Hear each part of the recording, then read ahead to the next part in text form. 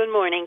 If a picture tells 1,000 words, then a new Facebook campaign should go a long way in helping spread the word about a rare but serious liver disease. The campaign is called LiveHer, and it highlights the realities of chronic and sometimes fatal autoimmune liver disease known as primary biliary cholangitis, or PBC.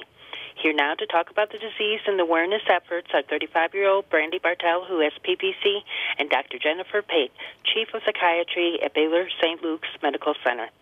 Doctor, first tell us more about the liver disease called PBC. PBC stands for primary biliary cholangitis. It's an autoimmune disease which typically is diagnosed between the ages of about 30 to 50. It's a progressive liver disease wherein your immune system attacks the small ducts in your liver and leads to scarring and even cirrhosis and the need for liver transplant. The typical symptoms are severe fatigue that is not improved by sleeping a lot, and then severe itching, but a lot of patients don't have any symptoms at all. Doctor, why is it important that women in particular know about this disease?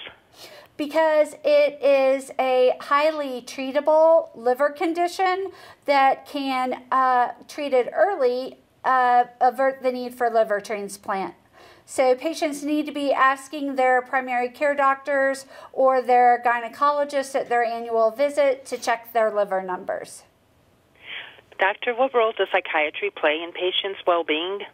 I am a liver transplant psychiatrist, so I take care of patients with all types of liver disease. I help with the particular symptoms of PBC, such as fatigue and itching, but I also help people cope with a chronic or terminal disease, treat depression, anxiety, pain issues, and all other types of psychiatric issues that can complicate the situation of somebody with PBC.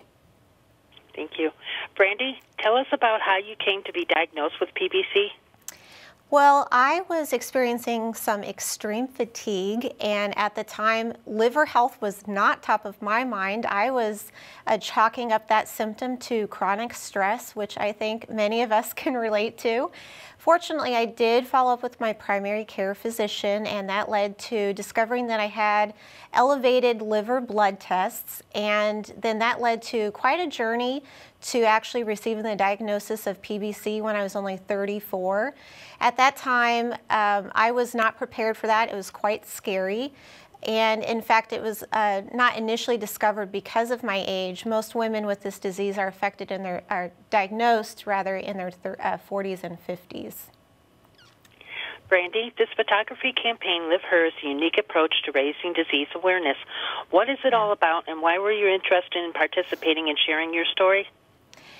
Well, as I mentioned earlier, I was not routinely asking my doctor for liver blood tests, and so there is a profound need for more education and awareness about this disease. I want all women to ask about liver blood tests when they go for the regular checkups.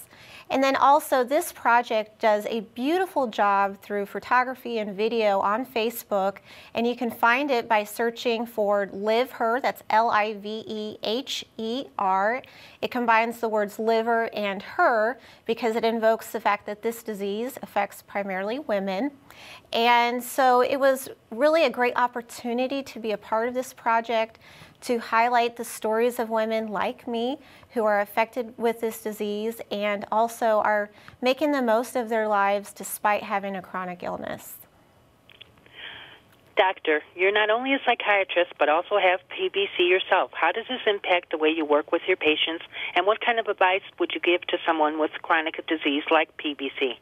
I actually think my diagnosis of PBC helps me to be more effective in treating my patients with PBC and other liver diseases.